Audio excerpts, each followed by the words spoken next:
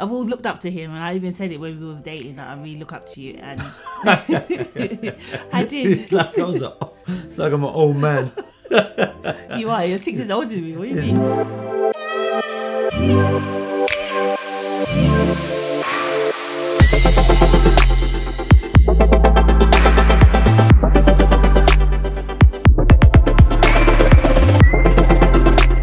Hi guys, welcome out to Real Relationships Q&A. My name's Courtney. My name is Francis. So we got it right this week. And so, sorry it's a bit late. We really appreciate all the comments and everything that we've been getting.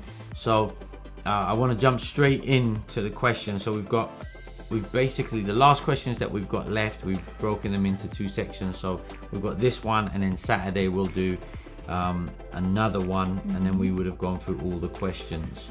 The first one, and at the end of this video we'll talk about some books that we recommend. People have been asking us about what books, so we'll recommend some books at the end, and then we'll try to do maybe more of this each month maybe. Yeah. If you want to see that, let us know. All right, so the first question is, if you had to choose one, what is your favorite memory together?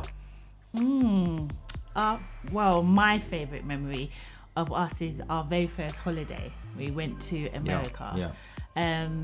We got married 2004. We went away 2005 to Florida. I believe, yeah, it was in Florida. Orlando. Yeah. It was like, for me, it was one of had so much memories, guys. Trust me, I could just go on and on about that holiday. It was mad funny. But for me, that was one of my best holidays we've had. We've had so many great times. We've been married for nearly 17 years, so there've been others, but that one I would say is my favorite. What about you? Yeah, I would say going away together. I think those have been our best memories when we're away, and just having a good time. Where's your favorite? I don't think that one is my favorite. Why? What was your favorite? I remember that one because we didn't have much money. That one was a bit roughneck. It was, that's why it was we didn't so really funny. save for it, did we? We No. just kind of got paid that month and went on holiday. Yeah. So that's why it was so funny. We were walking everywhere, and there was a few other things, but we won't talk about them. Yeah, but it was good. It was a good time. Obviously, you liked it. That's the main thing. But yeah, definitely going away. For us, for me, traveling with my wife, spending time together, going nice places. So that would definitely be my favorite memories together. Your greatest tip for a great marriage. What's your greatest tip for a great marriage? My greatest tip for a great marriage, other than all the spiritual stuff, because we know that already. Don't take yourself too seriously, and be willing to be flexible. Be willing just to be flexible. I think love is being flexible with others. People that take themselves too seriously in marriage and they're not flexible enough, they're just very hard to live with. And they don't enjoy it themselves. They don't enjoy the marriage themselves, because you're like, this is how it was, this is how I like it, this is how it is.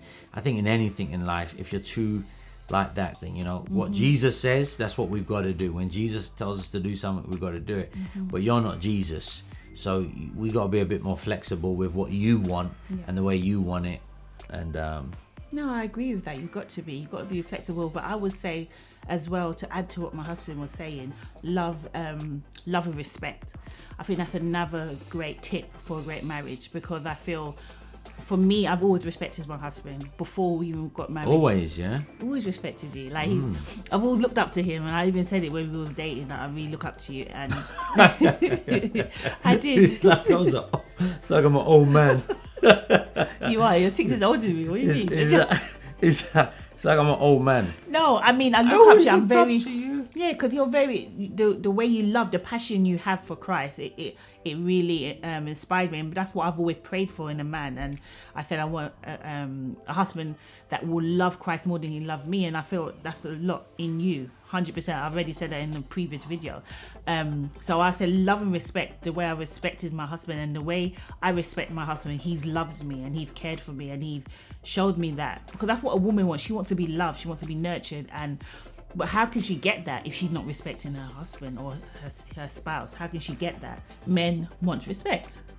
Yeah, definitely. You know, yeah. If I disrespect you every minute, that would be you know, as a man, I don't know. That's something Yeah. I don't know if that makes sense. Yeah, I definitely say that makes sense. Love and respect. Love and respect, They're very two good things. If the man can love the woman and the woman can respect the man, obviously both of them are love and both of them have elements of respect. Yes. You know, both women need respect, men need respect. Yeah. Men need love, women need love. But those two things, they manifest themselves in different ways. Someone just called us, so if I dissed you, sorry, it was for a good cause. What are your thoughts on your spouse being friends with church members of the opposite sex, texting, talking on the phone, etc.? Good question. My opinion is there's no friendships. I'm your friend. Next. No, joking. No, I'm real. I feel, you know, when I got married to my husband, that was like, I have brothers and sisters in Christ. I know a lot of guys and ladies in the Rather High Church, in our mother church, and you know, they are friends. We speak to them, but they're not like, I wouldn't call them up, they wouldn't call me. It's not that kind of relationship. But for me, my best friend is my husband, so I don't need any male friendship anymore. I cut that out of my life, and it's kept me for, you know, these 16 years, and I don't need any. I guess we're talking about best friends things here. Yeah, I mean, like I don't need any best friend. You are my best friend. Yeah. And I'm your best friend. You're telling me that, yeah. Yeah. This is what yeah, I would agree. I would agree. What are your thoughts on your spouse being friends with the opposite sex? So my thoughts, and that's what you've asked me, what our thoughts are, is that if you have someone in the church who is the opposite sex and they're your best friend, usually it can lead to mixed messages. So the person gets the wrong idea, so that person can start to build an emotional tie with you, or that person can start to think that there's something odd about you, that why you, their best friend, and you're married. If they, let's say that other person is married, what does their spouse think? Because I wouldn't want you to be best friends with my wife, bro. So then there's the element of so many times these things do lead to the wrong place. I mean, let me not glaze over it. It leads to sin so many times. I've been saved over nearly 25 years. Yeah, amazing. And I've seen so many people destroy their marriage, their testimony, and their relationship with God because you was just too close. And everybody that I've ever met that said, oh no, it won't affect me, it's affected them. Everybody.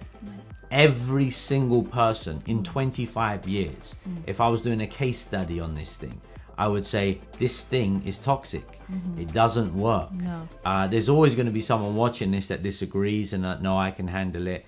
And so I would be like, yeah, go on with your bad self. If that's what you want to do, it's what you want to do. But which you've asked, what are our thoughts on this? This is our opinion. And this would be our opinion. And I'd be very, very if you are watching this and somebody you're dating or married well, if you are watching this and someone that you're dating feels it's okay to do this, I'd be very careful. I would be mindful. I'd have a conversation. 100%. I agree.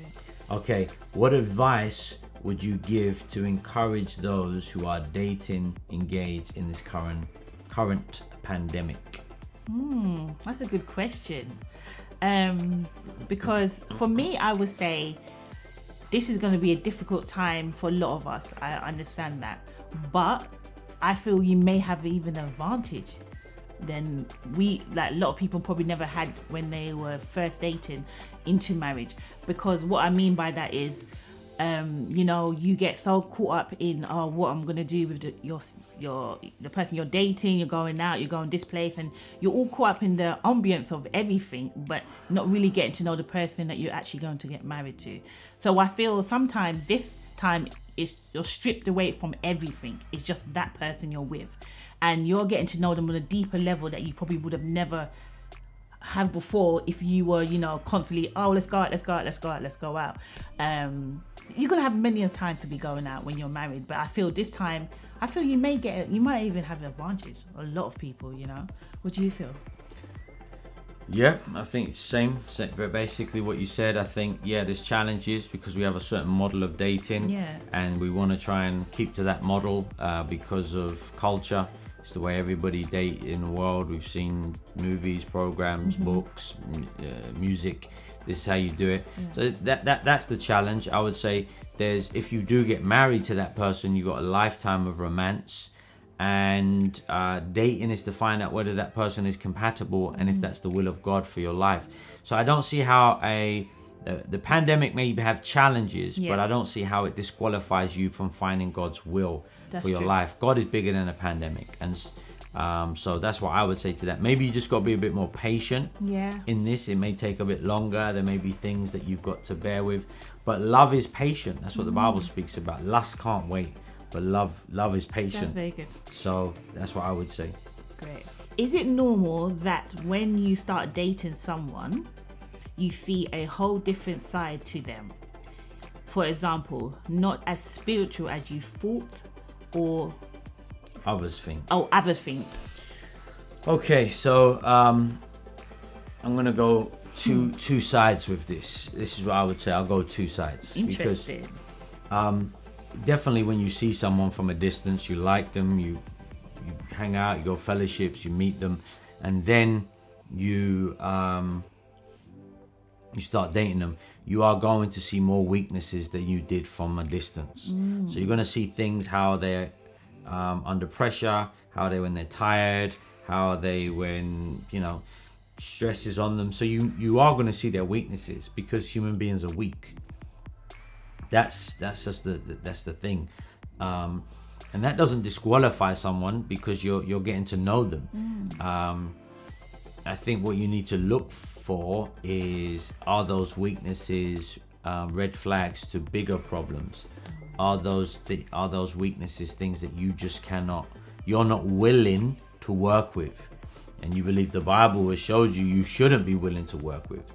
But I do think that if you get to know somebody and you're spending more time with them, you will see a deeper side to them, another side, and it doesn't mean that discredits them or disqualifies them because they're not exactly what I saw from a distance. Right. Now let me go to the other side. So that's the kind of the positive side. The negative side, if this person is living in contradiction to what their public persona or testimony or reputation or ministry is, if they are doing things that contradict that public persona, that is when it becomes dangerous, because that is hypocrisy. Or so when you said here about not as spiritual as you thought, or others think, that depends. If we are saying that there is unrepentant carnality, but we're talking about unrepentant, where it's just like, no, it's just me. And so when they come to church, they're morphing into something else. I think that's dangerous. Yeah, you answered it perfectly. I don't think I need to add anything to it, but I feel that's definitely a discussion. Like, I feel you need to speak to the person. If you notice something that is not adding up to the way you think they should be, then you speak to someone that you're close to. If it's an older brother, older sister, or even the pastor of the church, there's always people around you that you can get advice from, and I think that's very important.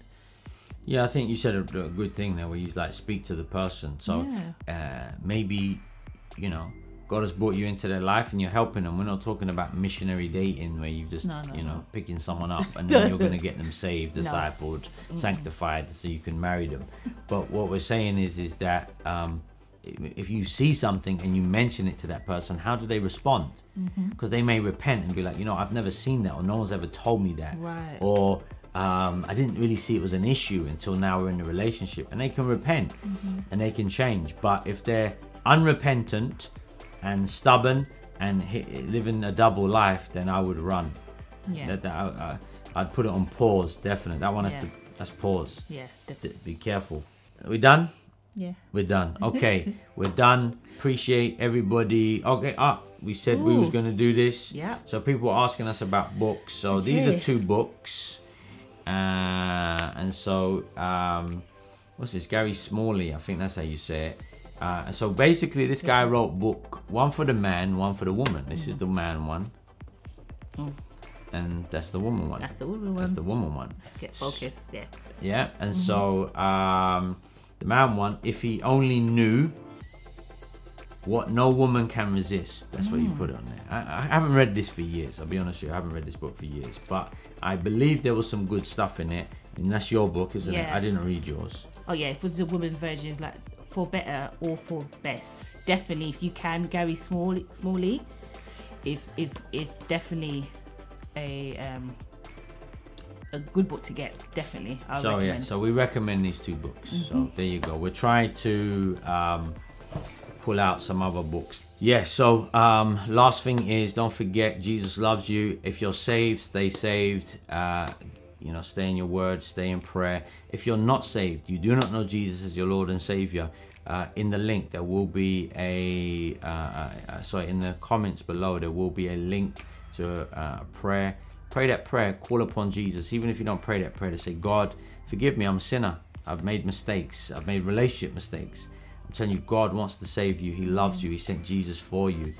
And if you have Christ in your life, he will get you through all of these relationship ups and downs. But if you're not saved, I want to tell you, even the best advice is not going to help you in the long run. Because one day, we're all going to die and stand before Jesus. And so give your life to him while you can. And with that, peace. Bye.